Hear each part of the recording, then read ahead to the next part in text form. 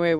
I got another one. We're gonna watch this one together because this is kind of rad because I walked blocks in Georgia. I walked blocks in Georgia, y'all. Let's see what the whole thing says. Georgia's Democratic senator is targeting Nancy Pelosi and her husband and every other cheating member of Congress. By the way, okay. So not only did I walk blocks for John Ossoff, but I also did for Raphael Warnock, right? I flew out to Georgia last year with Unite Here under the Worker Power Pack. And I knocked on over 1,000 doors while I was there to help flip the Senate. I did so with a face shield and a mask on. I did so following incredibly stringent COVID procedures. And that's who I'm working for now. That's what I'm doing in every day that I can, that I physically can, and I'm not in excruciating pain from whatever the hell is going on with my body. That is what I do. So I'm exceptionally pleased that the effort that I put in on that particular race has resulted in this. Let me see if I can pull it back because it's hard to pause the videos on Facebook. It is on YouTube too. They just kind of go and then you can't start at the beginning. So let's try and pull it back. It never wants to go all the way back, y'all. All right, let's go. Their staff and their spouses from trading stock. Now, this is something that should already be in place, but amazingly, it's actually legal, even though members of Congress clearly have inside knowledge that others don't. And there's proof of that because of those that follow the markets, follow members of Congress to see what to do. And I'll get some more on that in a second. But first, hear from the New York Post. Georgia Senator John Ossoff is looking to introduce a bill that would ban members of Congress from trading individual stocks, a practice that House Speaker Nancy Pelosi has defended as her husband rakes in millions of dollars trading shares of tech companies, the Post has learned.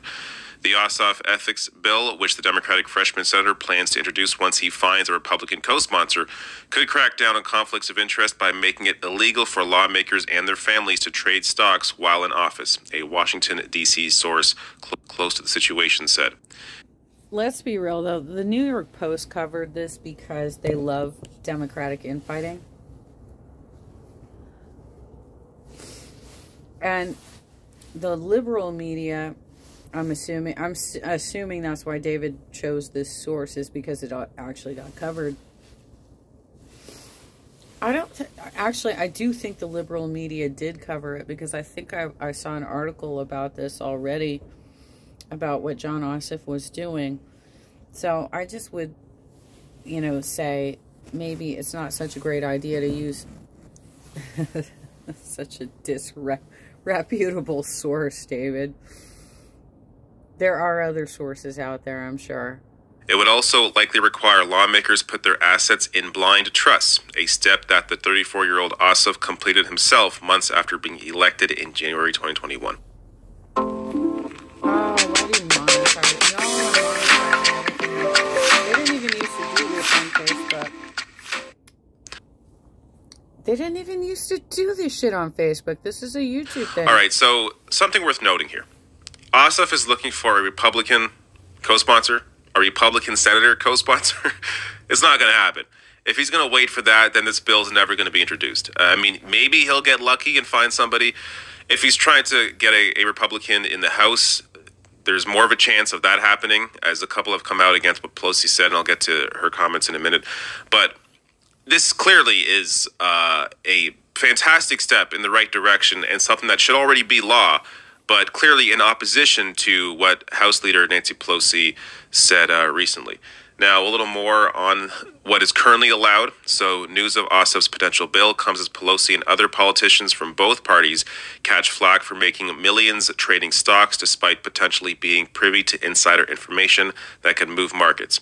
Current rules allow members of Congress and their families to trade stocks as long as they disclose the moves within 45 days, though dozens of lawmakers have failed to file the reports on time.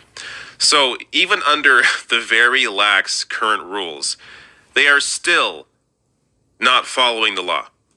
And this led to A big story in Business Insider here, at least 182 high-ranking congressional staffers have violated a federal conflict of interest law with over... It's hard to pause on Facebook. It's hard to pause on Facebook. But thank you so much for pulling in at least Business Insider. That's a better source than New York Post, dude.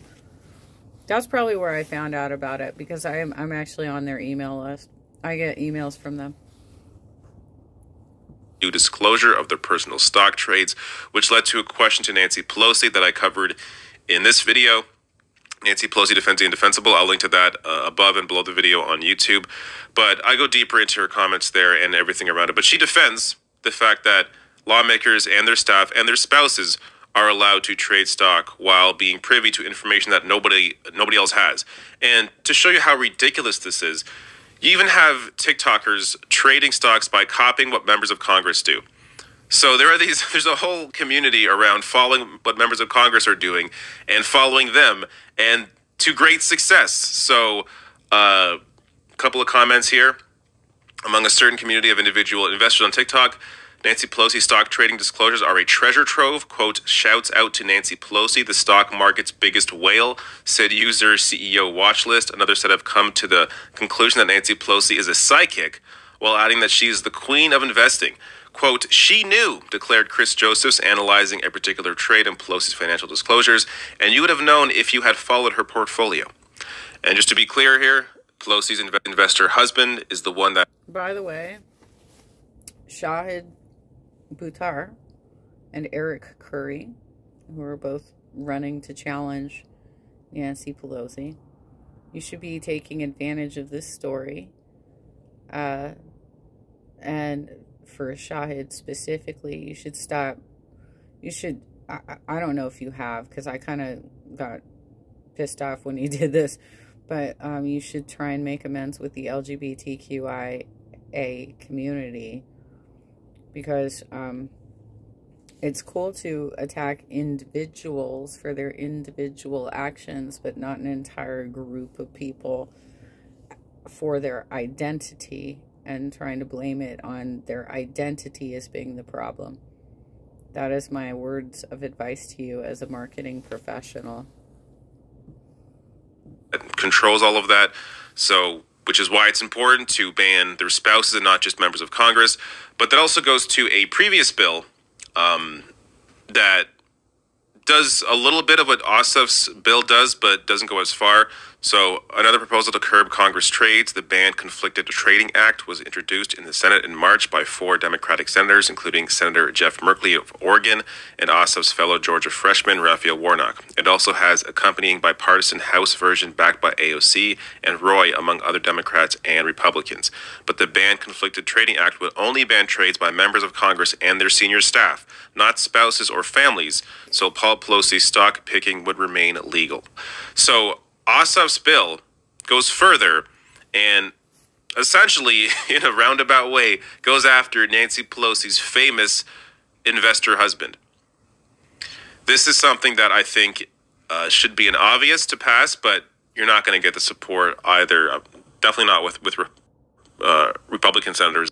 No, you know what you need to do if you want to really make this work and really sell it is put that video of her showing off her ice cream in her double fridge, her industrial sized fridge, when we first went into the pandemic, and doing her let them eat cake bit. That's how you sell it.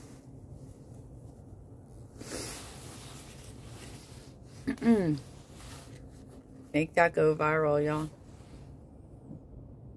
But Democratic senators, you know, a few will jump on board, obviously. Bernie Sanders, Elizabeth Warren, a handful of others. But, I mean, they all were largely silent after Pelosi came out with their comments. Part of that, of course, is because they're Democrats. Technically, Kamala Harris should be jumping on board with this, too. Because she's always trying to say, I do progressive things. And then she keeps waffling. If she expects to... Okay, so I think Biden said at one point that he was going to only go for one term because they were trying to queue up Kamala. If she wants to be at all relatable, she needs to be pushing this legislation, because this is the biggest one. A lot of people say Medicare for All is the biggest legislation that we're trying to get through. It's not. Getting money out of politics is the biggest legislation that we need to get through, because it blocks every other piece of legislation we try and get through. They're not going to come out against their own in most cases, but this is a glaring issue that needs to be addressed, and it's good to see Ossoff here with one of the bills addressing this. And just to credit Ossoff, because he's somebody that, when he, came out of nowhere a few years ago, running for a different position, he just seemed like your standard, Clinton-style Democrat. Was seemed very pro-corporate, average, run-of-the-mill milquetoast Democrat. But since then, he's actually done some pretty good things, including this as well, the Solar Energy Manufacturing for America Act, which incentivizes manufacturing of solar energy panels. And this actually passed the House. Now, of course, it hasn't passed the Senate because Democrats lack numbers there. But still, this is something that he has, done in obviously helping to deal with the climate crisis. It's good to see that there... Yeah, wasn't he running for Congress at one point in kind of like an Atlanta suburb? And am I thinking of the same dude? I think it was him. And the GOP came after him with like various footage from his social media where he was like singing and like college singing, doing karaoke or something. And he also had like a video of pretending to be a Jedi and stuff. They actually made him look fun and relatable, and they were trying to come after him for being young. They pulled like college videos on that kid. I mean, he's not a kid, but let's be real. He's definitely becoming a man now, right? He's doing a good job. There's, another potentially good senator here in the Democratic Party, which is hard to find. There are not many of them, but it's good to see Ossoff. And Warnock, by the way, also has been fairly solid this entire time. I think part of it as well, especially as it pertains to this new bill, is the fact that Ossoff and Warnock replaced Kelly Loeffler and forgetting his name now, David Perdue, who were accused of insider trading. So having both, Ossoff and they were running. Oh gosh, David, when we were walking out there, they flooded, because, obviously I'm watching local news and shit while I was out there in the hotel, isolated in my room, because we could not have anybody in our rooms. We had very specific COVID procedures to stay safe. We had to social distance. So when we watched the news was flooded with campaign commercials, and the stuff they were running against Ossoff and Warnock, the stuff against Warnock was super racist. The stuff against Ossoff was super anti-Semitic, because I believe he is Jewish. They enlarged his nose in the commercials they did against him, and for Warnock, they darkened his skin. It was some pretty white supremacist bullshit that they were running against these guys. Warnock have their own bills banning that kind of work, banning insider trading, shows, where part of that motivation is for sure. But at the same time, even if they're motivated because of that, regardless, it's a great bill.